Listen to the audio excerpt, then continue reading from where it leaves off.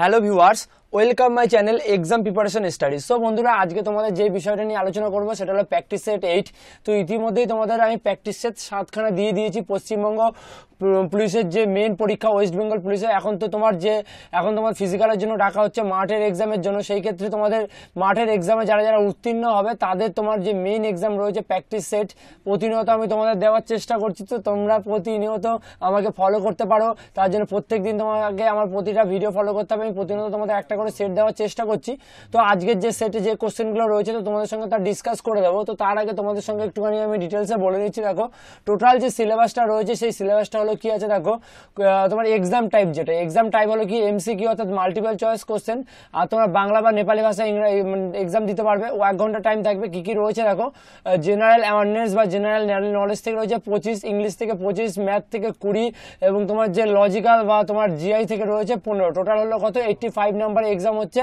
তো এই ক্ষেত্রে আর 15 নাম্বার যেটি রয়েছে সেই 15 নাম্বার তোমার ইন্টারভিউর জন্য ডাকা হবে। তো 85-এ যদি তোমরা দেখা যায় তোমরা যদি 70 পেয়ে যাও, সেই ক্ষেত্রে তোমরা যদি ইন্টারভিউতে যদি 15তে তোমরা 2 বা 1ও পাও, সেই ক্ষেত্রে তোমরা কোয়ালিফাই করে যাবে। তো সেই ক্ষেত্রে তোমার মেন এক্সামটা ভালো করে তোমরা প্রিপারেশন নাও।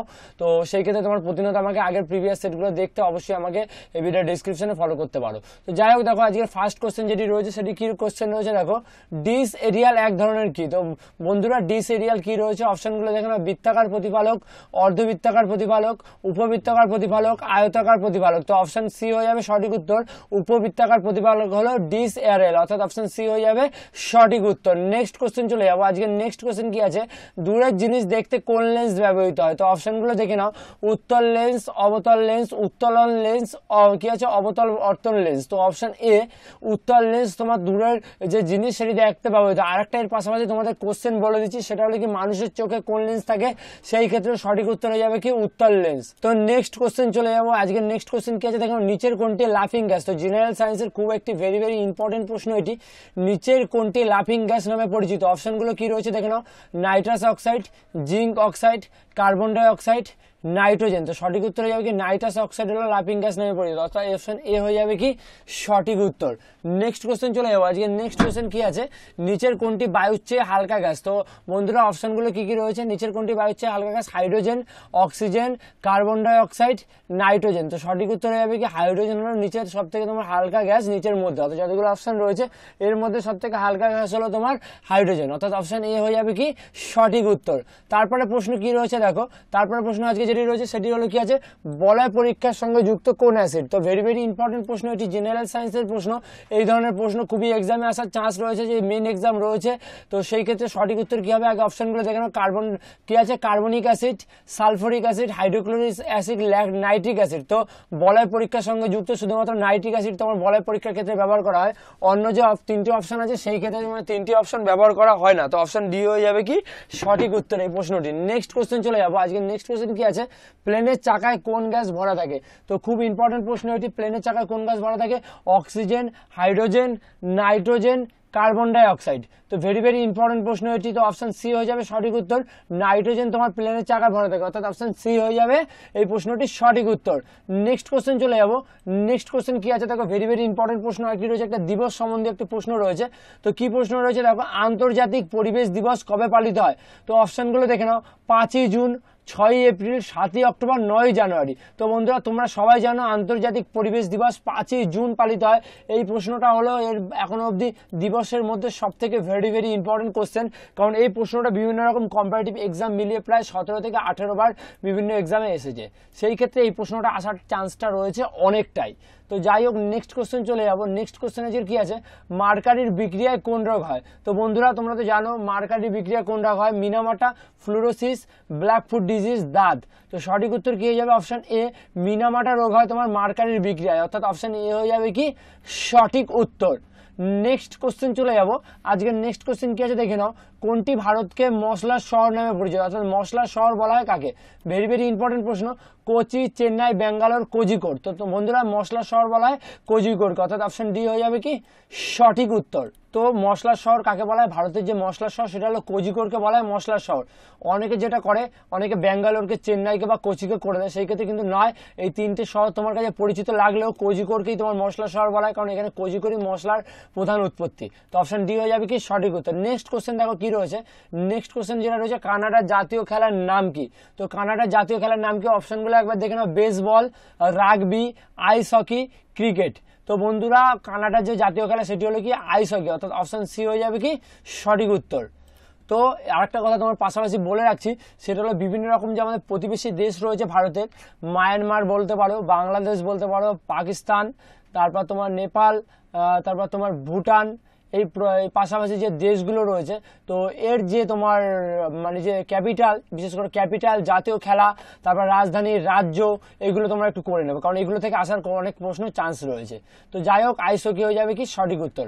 নেক্সট কোশ্চেন চলে যাবো, ওয়ার্ল্ড টাইগার ডে কবে পালিত হয়? তো অপশনগুলো দেখে নাও, 29শে জুলাই, 26শে জুলাই, 5ই জুন, 15ই আগস্ট। তো 29শে জুলাই তোমার ওয়ার্ল্ড টাইগার দিবস পালিত হয়। আর একটা প্রশ্ন যেটা তোমাদের দিয়েছিলাম বিশ্ব পরিবেশ দিবস, সেটা কিন্তু 5ই জুন। তো এই প্রশ্নটা, আগের প্রশ্নটা যেটা দিয়েছিলাম সেটা ইম্পর্টেন্ট, আর এই প্রশ্নটা ইম্পর্টেন্ট।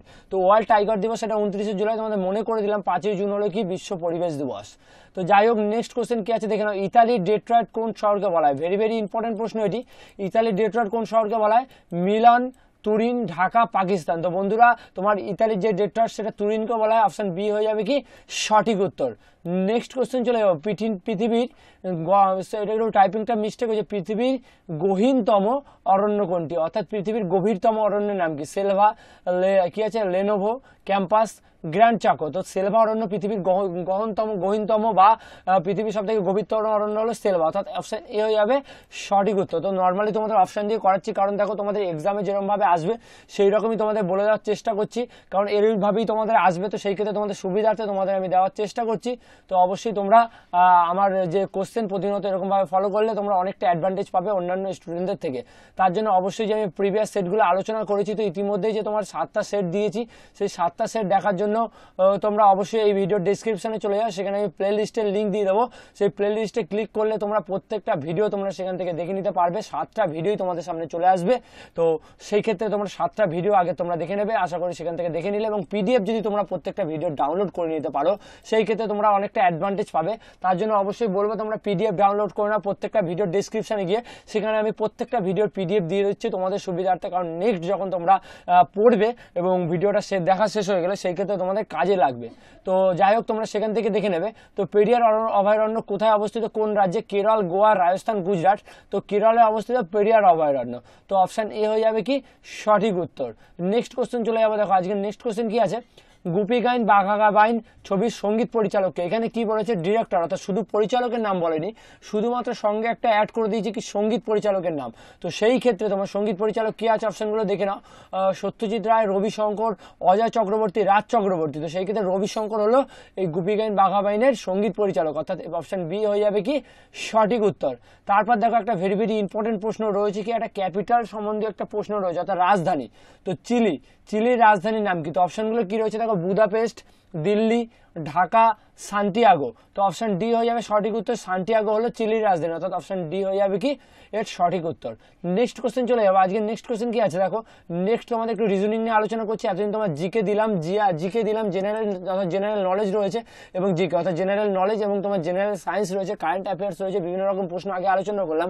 এবার জিআই নিয়ে তোমাদের একটু ডিসকাস করে দিচ্ছি। দেখো এই প্রশ্নটা খুবই ইজি প্রশ্ন, ব্লাড রিলেশন দিয়ে প্রশ্ন দিয়েছি, কি তোমার মামার ছেলের একমাত্র পিসিমণি তোমার কি হয়? তো বন্ধুরা এখানে তোমার মামার ছেলের একমাত্র পিসিমণি হবে তোমার মা বা তোমার মাসি, যদিও এখানে একমাত্র উল্লেখ করে না দিত, আর অপশানে যদি তোমার মা না থাকতো সেই ক্ষেত্রে তোমার মাসি হয়ে যেত, কিন্তু যেহেতু এখানে তোমার শুধু বলে যে একমাত্র পিসি, সেই ক্ষেত্রে তোমার মা হয়। তো তোমরা অবশ্যই দেখে নেবে। তো যাই হোক, নেক্সট একটা রিজনিং রয়েছে, দেখো খুব ইম্পর্টেন্ট রিজনিং, এগুলো খুব আসার চান্স রয়েছে। কি রয়েছে দেখো, যদি কি রয়েছে, হিউম্যানিটি কথাটির অর্থ ভাষায় যদি এটা হয়, তবে যদি কি পলিটিক্স কথাটি কিভাবে লেখা হবে। তো বন্ধুরা এটা কিভাবে করেছে দেখো, এটার সাথে এটার কি লজিক রয়েছে, দেন তোমরা এটার সাথে অপশন অনুযায়ী বা আলাদাভাবে এটা সেম লজিকে তোমরা করলেই অপশন অনুযায়ী মিলে যাবে। তো নর্মালি এখানে কি করে দেখো, এইচ ইউ রয়েছে প্রথমে, এটাকে উল্টে করে দিয়েছে কি ইউ এইচ। তো তোমরা এখানে নর্মালি কি করে দেবে, ও পি করে দিলে, উল্টে কি করে দিলে ও পি। তারপরে কি রয়েছে দেখো এমআই, তো এমআইটা এমআই রয়েছে, তো এখানে কি করে দেবে এলআইটা তোমরা এলআই করে দেবে।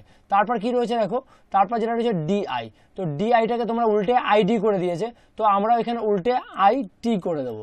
তারপরে কি রয়েছে টিওয়াইটা নর্মালি টিওয়াই রয়েছে, তো সিএস, তো নর্মালি সিএসই থাকবে, যেহেতু সেম অনুযায়ী তাহলে কি রইলো ওপি এলআইআই টিসিএস।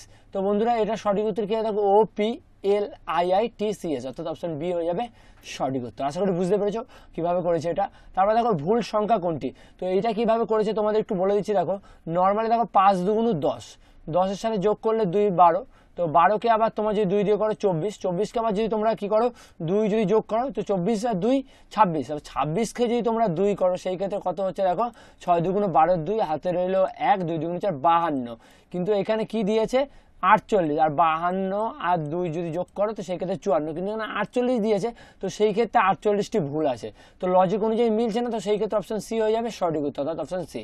তারপর দেখো তোমাদের ম্যাথ নিয়ে একটু আলোচনা করে দিচ্ছি, কারণ ম্যাথের প্রচুর পরিমাণে একটা কোশ্চেন রয়েছে, তো এই ধরনের ম্যাথগুলো তোমরা একটু প্র্যাকটিস করে নেবে, কারণ খুবই ইজি ম্যাথ আসবে, তো সেই ক্ষেত্রে প্রতিনিয়ত আমি ম্যাথের যে টপিক অনুযায়ী তোমাদের বলে দেওয়ার চেষ্টা করছি। তো ম্যাথটা কি রয়েছে একবার তোমাদের পড়ে বলে দিচ্ছি। দেখো খুবই তোমার জন্মদিন থেকে, যদি 12 জন পুরুষ একটি কাজ করে 20 দিন করতে পারে, তবে 15 জন পুরুষ কতদিনে কাজটি শেষ করতে পারবে। তো ভেরি ইজি, এইটা এই ধরনের তোমার যে জন্মদিনের অঙ্ক তোমাদের বলার কিছুই নেই, 15, 12, 16, 18 দিন, তো কোন দিন হয়ে যাবে 16 দিন। তো তোমরা একটু প্র্যাকটিস করে তোমরা সাইডে রাফ করে একটু দেখে নেবে, কারণ দেখো ভিডিওটা অত্যন্ত লং হয়ে যাচ্ছে, তাই তোমাদের আমি অঙ্কগুলো ম্যাথগুলো বোঝাতে পারছি না। তো যাই হোক, তারপর দেখো নেক্সট কি রয়েছে, একটি দৈর্ঘ্য প্রস্থ উচ্চতা যথাক্রমে 10 সেন্টিমিটার, 4 সেন্টিমিটার ও 3 সেন্টিমিটার, তাহলে ইটের সমগ্রতলের ক্ষেত্রফল কত। তো বন্ধুরা 84 বর্গ কিলোমিটার, 124, 56 বর্গ কিলোমিটার, 48 বর্গ কিলোমিটার। তো নর্মালি এই অঙ্কগুলো খুব ইজি প্রসেসে করতে হয়, তোমরা আশা করি সবাই জানো, তো 56 বর্গ সেমি হয়ে যাবে সঠিক উত্তর। আর একটা কথা তোমরা বন্ধুরা একটা বলি, এই ভিডিওটা যদি পিডিএফ তোমরা ডাউনলোড করতে চাও, তাহলে এই ভিডিওর ডেসক্রিপশনে চলে যাও, সেখানে আমি এই ভিডিওর লিঙ্ক দিয়ে দেবো, তো তোমরা সেখান থেকে ডাইরেক্ট তোমরা সেই ভিডিওর পিডিএফটা ডাউনলোড করে নিতে পারো, তোমাদের সুবিধার্থে যদি তোমার নেক্সট পড়তে সুবিধা হবে। আর আগের যে তোমার প্রিভিয়াস অ্যানালাইসিস করেছি, ইতিমধ্যে 7টা সেট দিয়েছি তোমার, শুধুমাত্র প্র্যাকটিস সেট 7টা, তো প্রত্যেকটা ভিডিও তোমরা আমি এই ভিডিওর ডেসক্রিপশনে দিয়ে দেবো, একটা শুধুমাত্র প্লে লিস্টের লিঙ্ক দিয়ে দেবো, তো সেই লিঙ্কে যদি তোমরা ক্লিক করো, তোমরা প্রত্যেকটা ভিডিও তোমাদের সামনে চলে আসবে, তোমরা প্রত্যেকটা ভিডিও সেখান থেকে দেখে নিতে পারবো, এবং আশা করি প্রত্যেকটা ভিডিও যদি তোমরা দেখে নিয়ে এবং তোমরা যদি পিডিএফ গুলো ডাউনলোড করে নাও, অনেকটা তোমরা অ্যাডভান্টেজ পাবে অন্যান্য স্টুডেন্টদের থেকে। সো বন্ধুরা এই ছিল আজকের ভিডিও। যদি ভিডিওটি ভালো লাগে, ভিডিওটি দেখে যদি 1% তুমি উপকৃত হও, তবে অবশ্যই একটি লাইক করে দেবে, সঙ্গে কমেন্ট করে জানাবে ভিডিওটি কেমন লাগলো, আর সঙ্গে শেয়ার করে দেবে তোমার বন্ধুর জন্য, প্রিয়জনদের সঙ্গে, যারা আগামী দিনে কনস্টেবলের যে WB কনস্টেবল রয়েছে মেন এক্সাম দেবে, তাদের সঙ্গে অবশ্যই শেয়ার করতে ভুলবে না, কারণ প্রতিনিয়ত যে WB মেন এক্সাম হবে তার প্র্যাকটিস সেট আমি দিয়ে চলেছি, যতদিন এক্সাম হবে তোমাদের সুবিধার্থে অনেকটা অ্যাডভান্টেজ পাবে যারা প্রতিনিয়ত আমাকে ফলো করছে, এবং পিডিএফ গুলো অবশ্যই তোমরা এই ভিডিও ডেসক্রিপশন থেকে ডাউনলোড করে নিতে পারো। আর যদি কোনো কোশ্চেন থাকলে অবশ্যই আমাকে ফেসবুক পেজে জিজ্ঞাসা করতে পারো, তার লিঙ্ক আমি ফার্স্ট কমেন্ট এবং ভিডিও ডেসক্রিপশনে দিয়ে দেবো। সো বন্ধুরা সম্পূর্ণ ভিডিওটি তোমাদের দেখার জন্য অসংখ্য ধন্যবাদ, থ্যাংক ইউ সো মাচ।